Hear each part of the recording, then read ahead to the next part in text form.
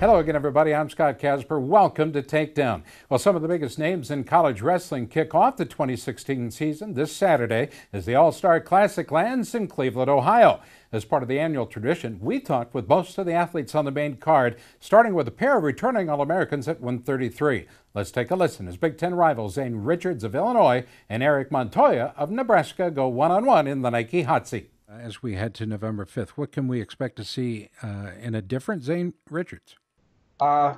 He's certainly different. He's better. He's tougher. He's meaner. But for the most part, technically, I can't reveal all the secrets to you, Scott. Don't want to give the opposition, late. But no, I'm kidding. Just better wrestling. No secrets. What you see is kind of what you get. I'm not the kind of guy who's got a bunch of weird stuff going on with my wrestling style, but it's hard to stop me. You live and you learn, you wrestle and you learn, compete and you learn. It's just experience, and I got a good room. Got good partners. I think I've always been tough on top, but I think this year I know I'm gonna get turns on the best guys. That's a big thing too. So come out, get your tickets. It's going to be a great show. I'm going to put on a show. It's going to be bloodbath, fight, scrap, war, whatever you want to call it. And it's going to be well worth your time and your money. Next up at 141, two-time All-American Anthony Ashnault will take on returning NCAA runner-up Bryce Meredith. Ashnault is the only Big Ten champ in the history of Rutgers wrestling and the school's first national semifinalist since 1960. Meanwhile, Meredith reached the title round in New York City with wins over Kevin Jack, Micah Jordan, and the second seed, Joey McKenna. I think it's exciting for both of us involved in it. We never got to wrestle each other like you said, so you could expect some wild flurries, and we don't really know each other's tendencies, so I'm sure we're both going to let loose, and there's going to be a lot of points scored during the match. Hopefully, what I'm expecting is a lot of points in my favor and not a lot in his. But I'm ready for a battle, and I'm prepared. I'm prepared to go in there, and whatever happens, happens. I know I'm just going to wrestle very, very hard and compete like I always compete. In a rematch from the 2016 finals, Missouri All-American Levon Mays will face Oklahoma State's Anthony Kalika at 149. Kalika bounced Mays from the championship side of the bracket in New York City with a 3-2 victory, a close one at that in the quarterfinals. But Mays would avenge the loss just a day later, edging Kalika 3-2 in the third place bout. Here's Levon Mays on their 7th career meeting. To be honest, in that match, I got to his legs more times than he got to mine. I scored the only offensive points during the match with a reversal. There's not much that I really have to change up. The reffing in that match, I kind of blamed to the loss to an extent. And it could be good reffing, it could be bad reffing, but I'm just gonna go out there and just wrestle how I'm good at wrestling. And if I win, I win. If I lose, I lose. But I'm gonna leave it all out on the mat. NC State senior Max Roskoff will make his 157-pound debut against Michigan's Brian Murphy. Roskoff finished last year with a record of 16-4 and a 7th-place finish at 165, while Murphy nearly reached All-America status for the second time, but came up one bout short against Roskoff's teammate Tommy Gant. I didn't even have to say anything. As soon as he showed me the email, I was like, yeah, I'm going. I don't care who I'm wrestling. It doesn't matter. I knew it was going to be in Cleveland this year, and it'd be the first time for me to go back home and compete in front of my hometown crowd since I've been in high school. So it's been a long time coming, and so I didn't even hesitate when I got the offer. I'm just trying to better myself every day. I'm not really focused on the other guy here. I've had a really good off season, and I've just focused on keeping my pace high, and the body's all healed up. So I'm ready to go. I'm ready to have a good season this year. Hopefully injury free. We'll take you from 165 to heavyweight after this short time out. You're watching Takedown thanks to Casey's General Store.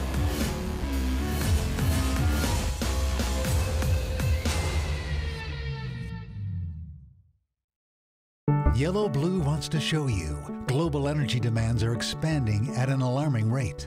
Power grids in the U.S. are aging while coal plants continue to close at record rates. Utility rates are at an all-time high and there's no end in sight. If this concerns you, call Yellow Blue, delivering products and services that are not only green, but cost-effective. You can be independent, safe, and secure. We'll show you how at yellowbluetech.com.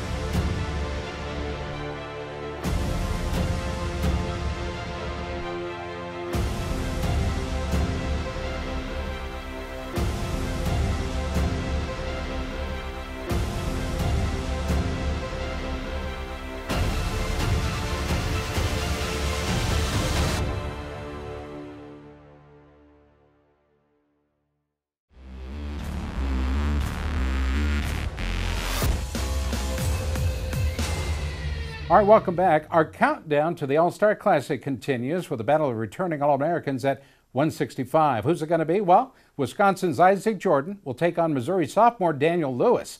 Lewis stormed onto the national scene as a freshman, finishing 29-6 with a Mid-American Conference title and a fourth-place finish in New York.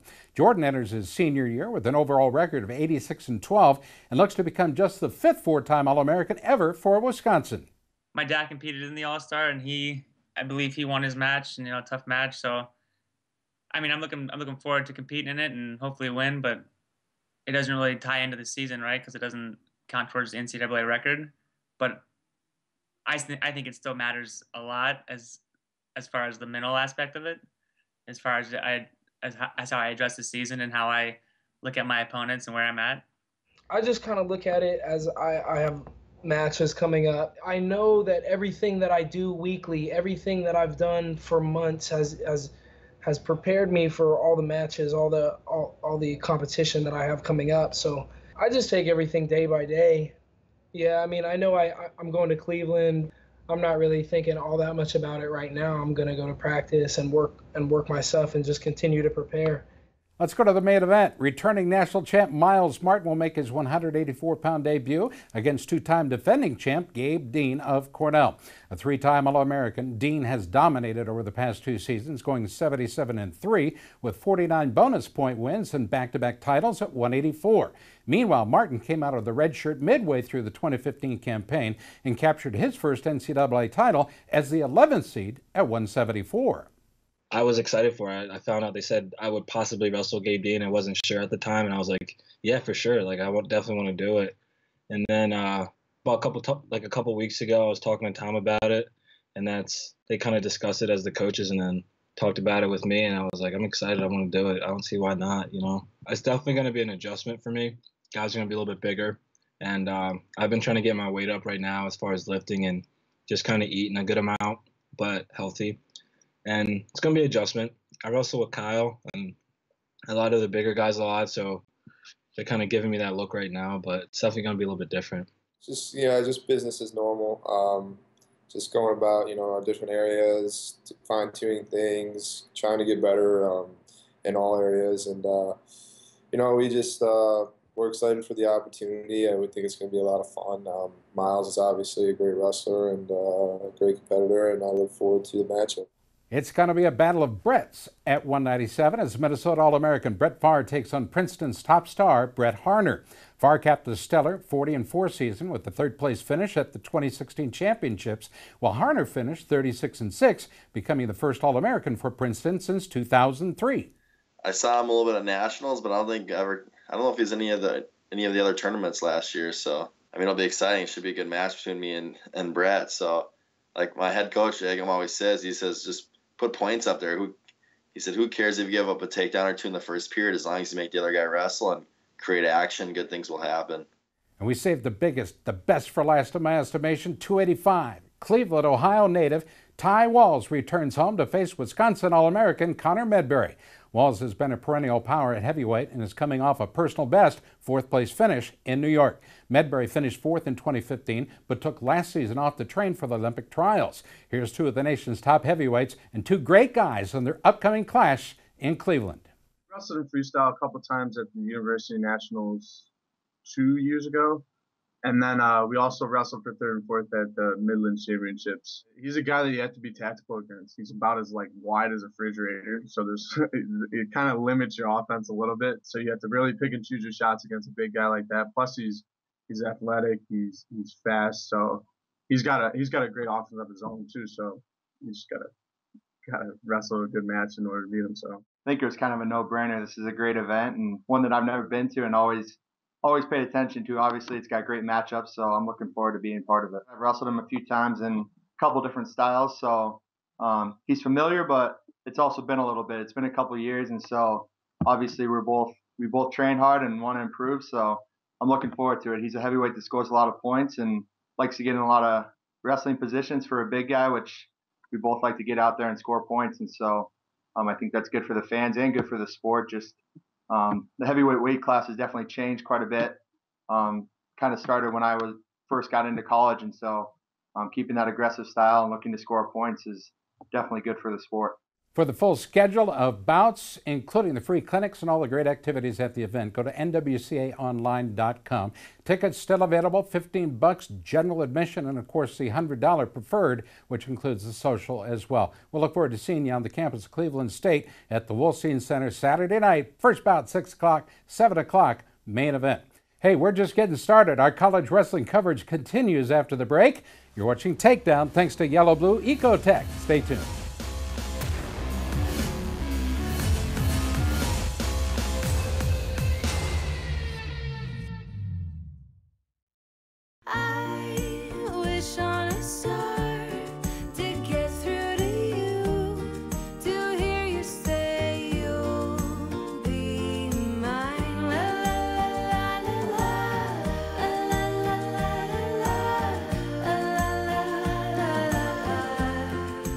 Right now, get any large original or flatbread Supreme Pizza for only $13.99.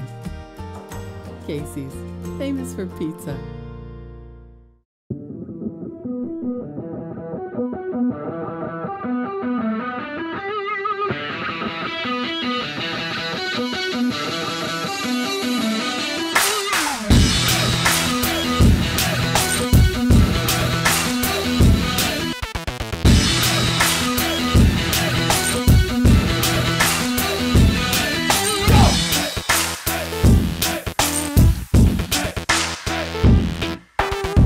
At Cookies, sauces and seasonings are business, but food is our passion. Our secret ingredient is Cookies Flavor Enhancer and All-Purpose Seasoning. It makes pretty much everything taste better. You can use it on meats and in marinades, veggies and seafood. Try it on pasta and even popcorn. Pick up a bottle at your local grocer and enhance the flavor of your favorite foods. For more ideas and recipes, visit cookiesbbq.com. Cookies is the one.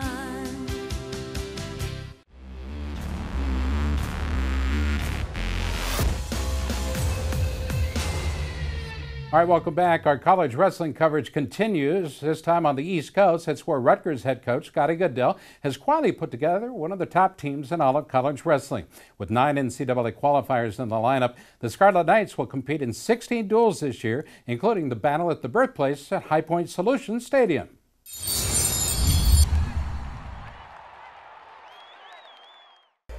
We're at the RAC for the 2016-17 Rutgers Wrestling Media Day. We got a chance to hear from several other wrestlers and from head coach Scott Goodell. He says that the expectations for the season are extremely high, but the wrestlers are ready to get after it.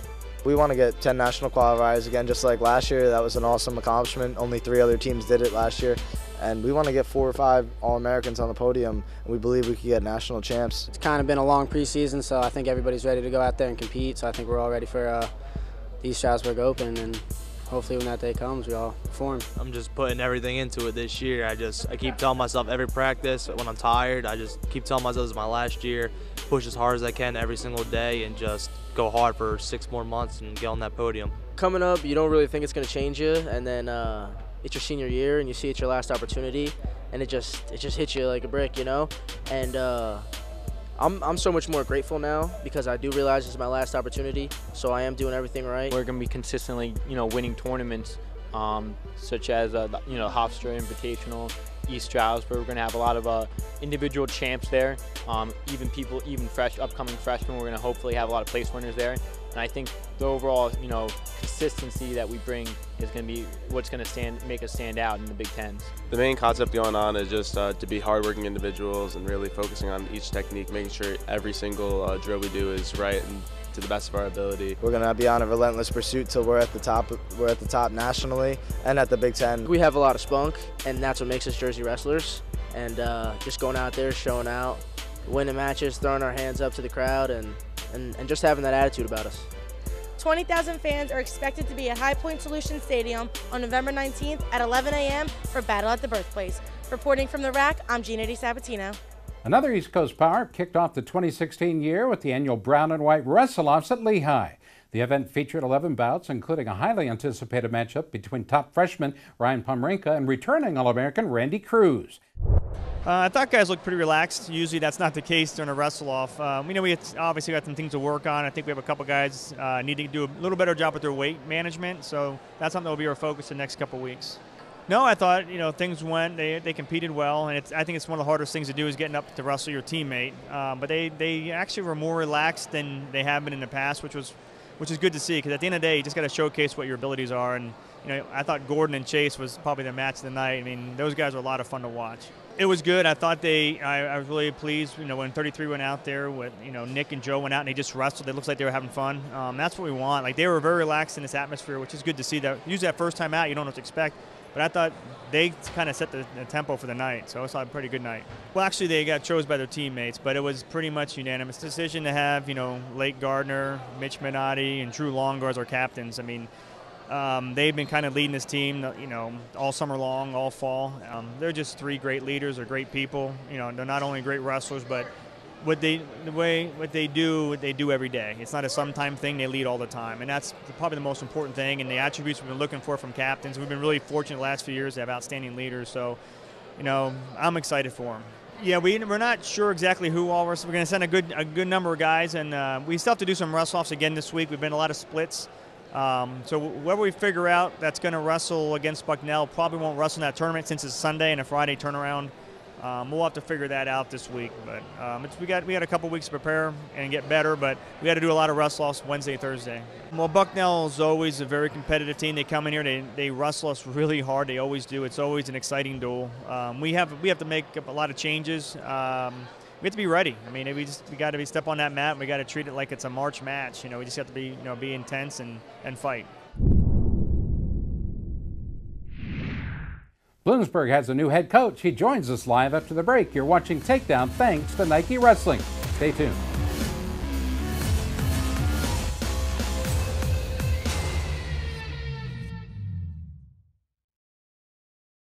The war raged for generations. No amount of bravery and conviction could end the infected, unyielding rage. And with every battle, the evil grew, changed, evolved. The warriors needed nothing short of a miracle to stop the infection, and a miracle they received. Your body is at war against skin infections and diseases each time you step onto the mat. Protect yourself against the invasion. Defend Soap. Defend what you have built.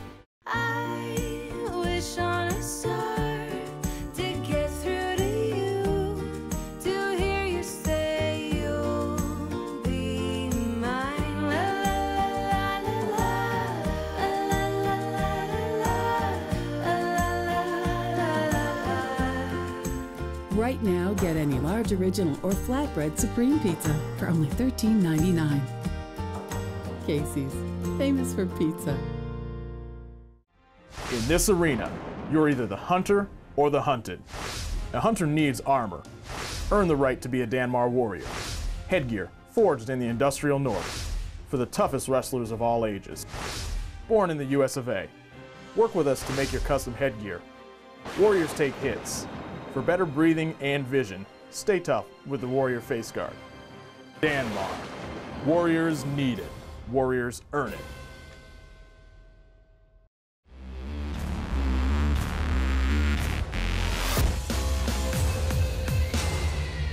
All right, welcome back. Let's head to Bloomsburg, PA this time. The Huskies have a new head coach. He joins us live for the very first time. It's Marcus Gordon. Coach, thanks for the time. How are you?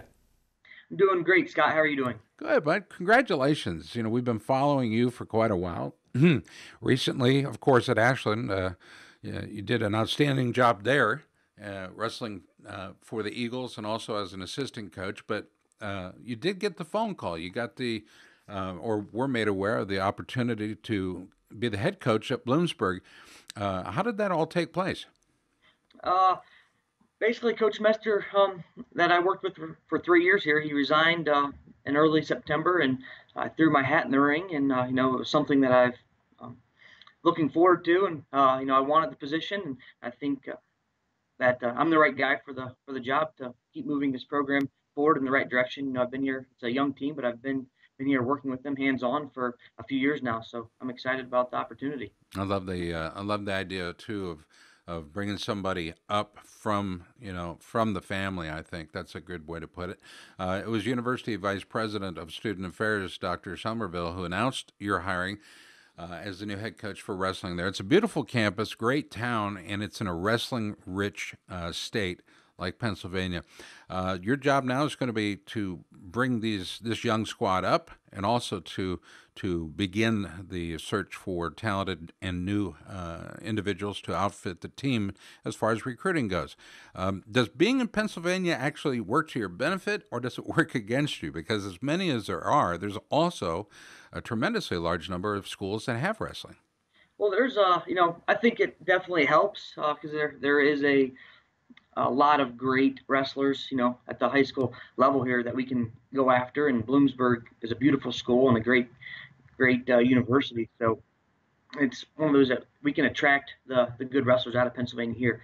On the other hand, Pennsylvania does have a lot of universities and also a lot of universities from outside of Pennsylvania come here to recruit. You know, so I believe it was last year I saw that there was, you know, 51 kids from Pennsylvania that committed early to right around 30 different Division I programs. So, you know, Pennsylvania is recruited heavily, but you just have to get out there and find the right ones that are a perfect fit for Bloomsburg.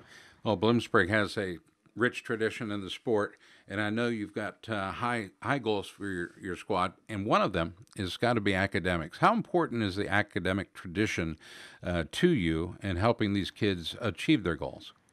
I mean, I think academics is first and foremost. You know, I look at it, you know, as a coach, you want every single one of your athletes to, you know, be a national qualifier, an All-American, national champ, whatever their, you know, ability is. But on the same hand, you know, we're educators first and foremost, and we need to make sure that the students that we're bringing in here, we help them achieve their academic goals and receive great grades. So once they graduate and they leave Bloomsburg, you know, they can better themselves. So you know, my goal is to look for student athletes that are going to come here that understand and take academics very seriously. You guys are going to be hosting the Bloomsburg University Duels coming up on Sunday, November 6th, literally next week. I think Davidson and Keystone are on the roster there for that University Duels, but that's a big event for you guys. It is. You know, we have a young team. You know, there's a good possibility we start right around 7 freshmen this year, and a lot of those are redshirt freshmen that we redshirted last year. But it's a big event to get the year rolling. You know, obviously a new coaching staff, for the most part, a lot of new faces in the lineup. So it's going to be crucial to get out there and wrestle hard and wrestle through all positions and score points. And you know, at the end of 7 minutes, hopefully we get our hand raised quite a few times that day and get some victories for the team. Thank Mike McFarland, Dr. McFarland, and Dr. Somerville and David Soltz and everybody at Bloomsburg for hiring a really well-rounded guy in you. It just shows their dedication to the sport is very strong, and we're looking forward to seeing what you're able to accomplish there at Bloomsburg. Coach, and Marcus, it's good catching up. I appreciate you taking the time to do this with us for TV. Absolutely, Scott.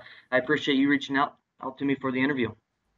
All right, special thanks to Coach Gordon, Rutgers, Lehigh, and all the guests that joined us on the program today. Don't forget to look for us on all the social media platforms and join us live Saturday mornings for the show that started it all.